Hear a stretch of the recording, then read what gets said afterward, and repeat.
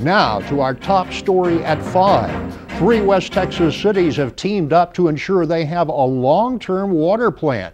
Early this morning, Mayor Jerry Morales announced that Midland's participation with San Angelo and Abilene in the West Texas Water Partnership. CBS 7's Deanne Lopez joins us now with what this coalition hopes to offer. Deanne?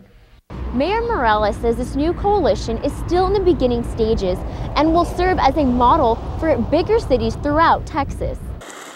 Back in 2010, former Midland Mayor Wes Perry met with the mayors of San Angelo and Abilene to create a plan to ensure that there would be enough water left for the future.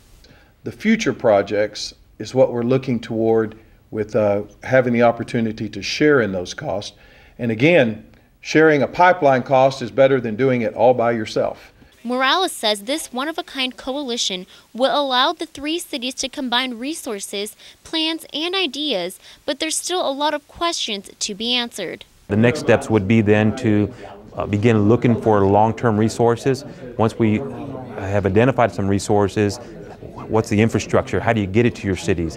What's the ratio? Who's going to use the waters and who's not? And so as you begin to do all those stages, then you start talking about the financing. During the announcement, all 3 mayors said by joining forces, they can think outside of the box, which could open up a world of possibilities. Mayor Morales says that they welcome any of their surrounding cities to join them in this hopefully soon-to-be historic plan. In Midland, Deanne Lopez, CBS 7 News.